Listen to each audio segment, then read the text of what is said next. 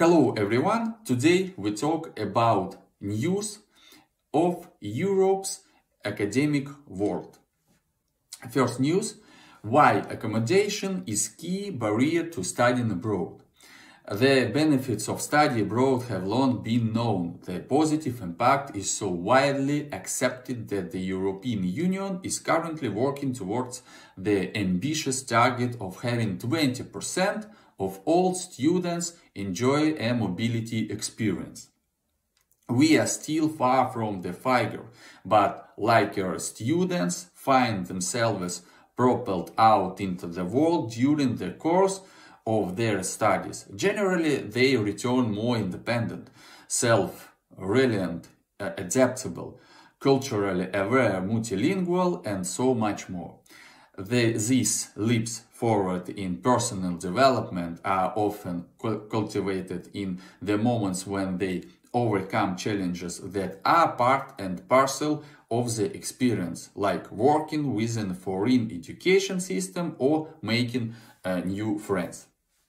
Universities, meanwhile, seem to misjudge the depth of the problem, since through a clear majority consider internationalization to be a top priority, less than half view accommodation a key constraining factor in the equation. When it comes to housing incoming and outgoing students, universities across Europe are taking divergent approaches. Most students headed it for Spain, for example, will have to go it alone in the accommodation search, while Bulgarian universities arrange housing for 84% of their incoming internationals.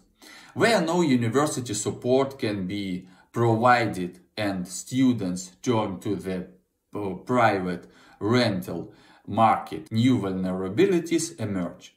More than 1 in 10 students survived had experienced attempt fraud, a figure that rose to almost 1 in 3 in Ireland, where no more than 10% of international students had university accommodation arranged for them.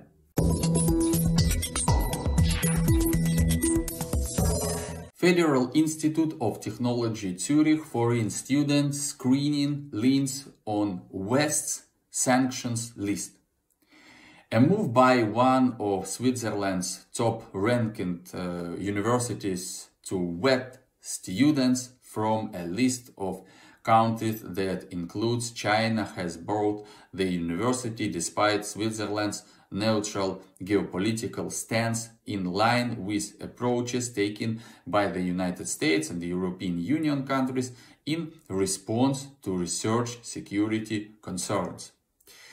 Federal Institute Zurich, one of the top universities in Europe for engineering and science, provided a detailed outline in late October of its rules for foreign students applying for master's and doctoral degrees in applied research areas, as well as invitations to scientific guests and new staff appointments. Federal Institute has to minimize the risk of misuse. If students, staff, or guests from abroad are able to obtain access to dual-use goods or key technologies, security screening must therefore be carried out for their applications. But in publishing its guidelines and in their content, a Federal Institute has gone further than countries within the European Union that have started to vet students, particularly Chinese research students with ties to military-linked universities in China. Social media influencers can widen access to study abroad. In recent years, social media has transformed how prospective international students access and imagine study abroad. One particularly striking development is the rise of a new kind of study abroad advisor international students and graduates who have built large followings on social media through the content they create when studying abroad, drawing on their first-hand experiences.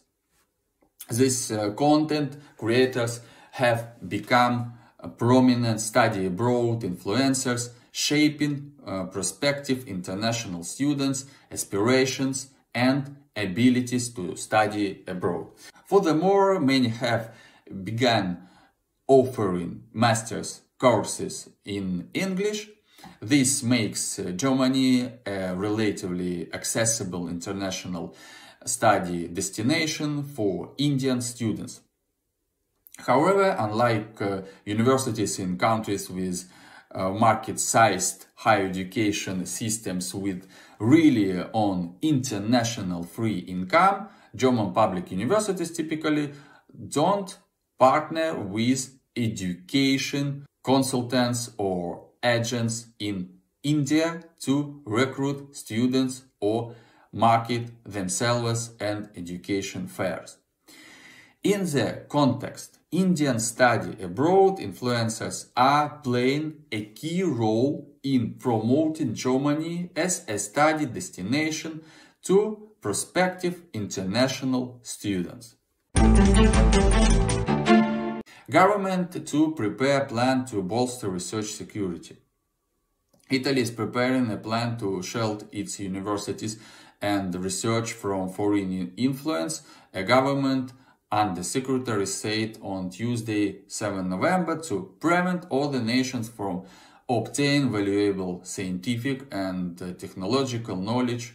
Successive Italian governments have used anti-takeover legislation to ward off undesired bids, mostly targeting Chinese investments in industries deemed of strategic importance.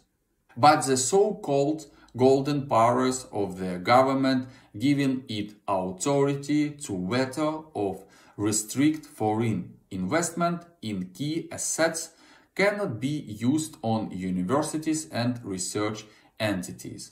There was evidence of hostile agents using increasingly sophisticated strategies to gain access to Italy's most advanced knowledge. Alfredo Montavano, a senior undersecretary in charge of intelligence matters, told a news conference. International students' mixed experience in Germany. Germany is a popular destination for international students due to its high-quality education system and world-renowned universities.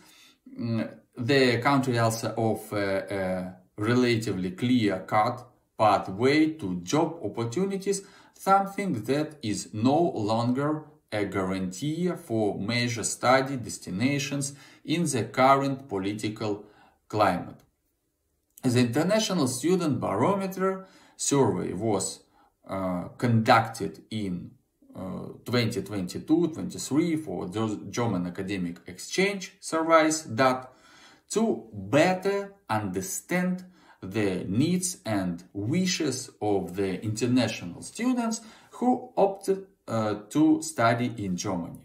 The International Student Barometer is a benchmarking survey aimed at providing higher education institutions, regions and countries with information about their international students in a multitude of aspects in comparison to both national and international standards. In response to the 2022 International Student Barometer survey at university in Germany from the basis of a report shedding light on those aspects of the learning and living experience that matter most to international students studying in Germany. Based on the views of 8,100 international students from a variety of German higher education institutions with an average institutional response rate of 16% against 120,622 student responses globally from 131 higher education institutions and an average response rate of 22%. The data helps us understand why German institutions are attractive to international students, but also where there is room for improvement.